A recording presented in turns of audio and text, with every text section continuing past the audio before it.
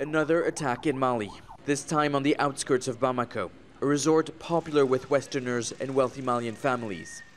4 gunmen stormed the resort just after lunchtime as families gathered around the swimming pool. They started firing as they entered. There was a foreigner in the swimming pool who grabbed a gun and shot one of the attackers. That's when the situation suddenly deteriorated. We called the local police. The attackers took them hostage.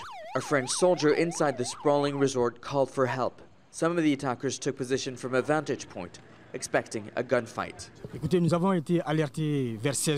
We were told around 4 p.m. that there were gunshots. Security forces arrived on the ground straight away. Once they arrived, the attackers fell back towards the hill and tried to hold the ground. At first, we thought it was armed robbers, but we know that armed robbers don't try to stand their ground. That's how we worked out it was a terror attack. Quickly, Malian, French and UN forces were on the ground. It took hours to rescue most of the hostages. I was with some clients and I helped them jump out over a wall. I got tens of people out that way.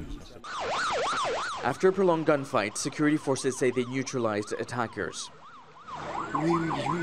I saw one guy with a broken leg. I don't know if it was from a gunshot, but yes, there were injured people. They found explosive devices inside the resort. They continue to sweep the area, fearing some of the attackers may be on the run. No one yet has claimed responsibility for the attack. This is one of many attacks affecting Mali in recent months. In March, Al-Qaeda in the Islamic Maghreb joined forces with 3 other insurgent rebel groups of northern Mali, targeting Westerners, soldiers, and the Malian state. Despite efforts by the government by bringing more troops on the ground, these attacks have intensified. Nicolas, Haque, Al Jazeera, Bamako.